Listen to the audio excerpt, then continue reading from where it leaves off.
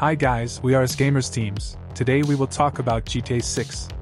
The eagerly anticipated release date of GTA 6 has finally been clarified. Exciting news has reached the curious players eagerly awaiting the new installment of Rockstar Games' unforgettable Grand Theft Auto series. The existence of the game, which is still in the development stage, was initially unveiled through leaks orchestrated by the young hacker Aaron Curtis from the United Kingdom. Curtis, by revealing the game's content, managed to thrill numerous gamers. However, due to this action, he was deemed guilty by the court and sentenced to prison.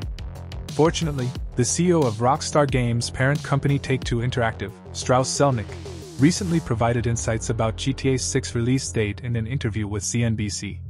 When asked about the exact release date of the game, Zelnick confirmed that GTA 6 is set to be released within the 2025 fiscal year, between April 1, 2024, and March 31, 2025.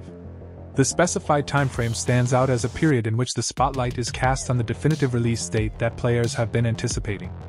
Naturally, the possibility of any delays was emphasized as something that shouldn't be overlooked.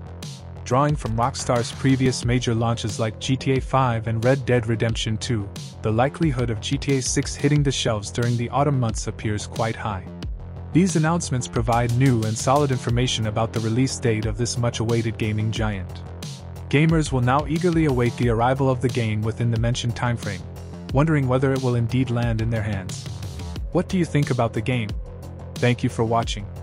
See you next time.